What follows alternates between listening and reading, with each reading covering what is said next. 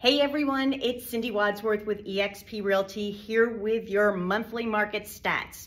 Okay, so June of 2023, we had 879 homes closed compared to 690 the previous month in May.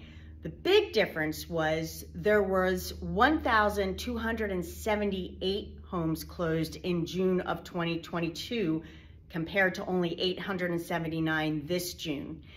Average sale price was at $437,500, 6 days on the market at 103% of list price. Not that much difference from May stats at average sale price of $407,700, again, 6 days on market at 103% of list price. The difference again comes between June of this year compared to June of last year. This year again, the average sale price was $437,500 compared to $418,900. So it's up a little bit. Same days on the market, 6 days on the market.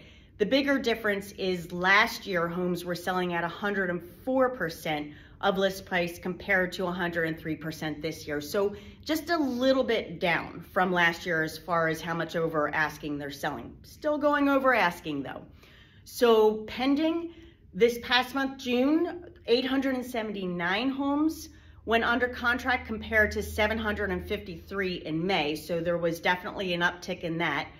Average list price when they went under contract in June was $437,500, 6 days on the market again, compared to May at $425,000, 6 days on the market.